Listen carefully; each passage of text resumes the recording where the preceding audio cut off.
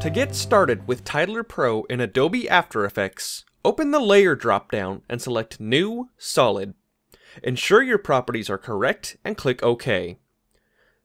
With your solid selected, navigate to the Effects and Presets window, open the NewBlue Titler Pro drop-down, and double-click the Titler Pro effect. This will automatically add a title effect to your solid and open Titler Pro. To edit an existing title, navigate to the Effect Controls window and click the Open button under Launch User Interface. You may first be prompted with the Quick Edit interface or the Title Designer depending on your version of Titler Pro. You can switch back and forth between the two interfaces using the Settings drop-down and selecting Go to Title Designer or Go to Quick Edit. The Quick Edit interface is where you can manage all of the titles in your project. The project library lets you navigate all of your available templates, which can be previewed by hovering your mouse over a thumbnail.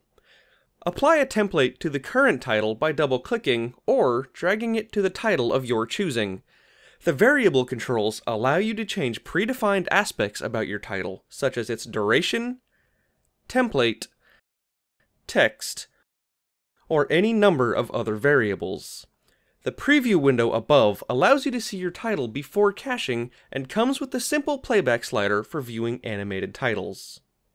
To edit an existing title design, or create your own title from scratch, enter the Title Designer by opening the Settings drop-down and selecting Go to Title Designer, or just click the Title Designer button below the preview window. From inside the Title Designer, you can make changes to every aspect of your title. Above the workspace are text parameters that range from font, size, alignment, kerning, and leading. There are also options for changing how your text appears within its bounding box, as well as displaying grids, rulers, and safe margins, which can be customized from inside the View drop-down. These features and many more can be accessed using hotkeys. To see all of the hotkeys for Titler Pro, click on Help and select Shortcuts. This will open your internet browser to Titler Pro's help page on Shortcuts. If you'd rather create your text with a preset, you can click the Styles button, which will navigate your library to the Text Styles tab. From here, you can mouse over different templates to see them previewed over your text, and apply a template by double-clicking or dragging it to the desired element within your workspace. The library also contains a variety of other resources, such as paragraph templates, project templates, shapes, and animated transitions.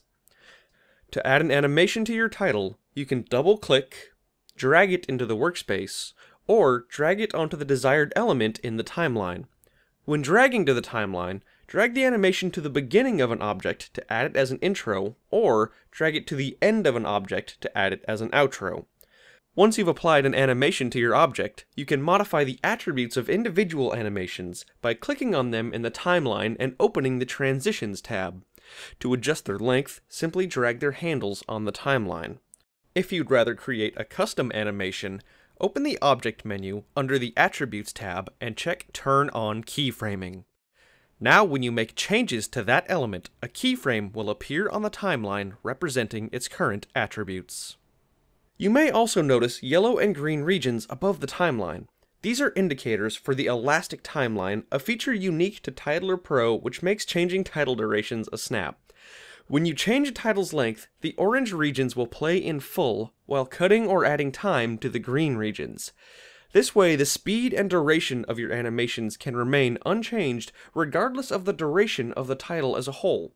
Multiple regions can be added by clicking the plus button next to the time indicator, and you can change any region's length by dragging its handle. Finally, you can make changes to aspects of your title, such as camera properties and lighting, from inside the Scene tab. You can also turn on keyframing to animate your lights, just as you could with the other elements of your title. When you're done working in the Title Designer, you will have the option of saving your changes to a template or keeping them just for this project. Once you've closed out of the Titler Pro interface, your new title will be all set and ready to go on your timeline.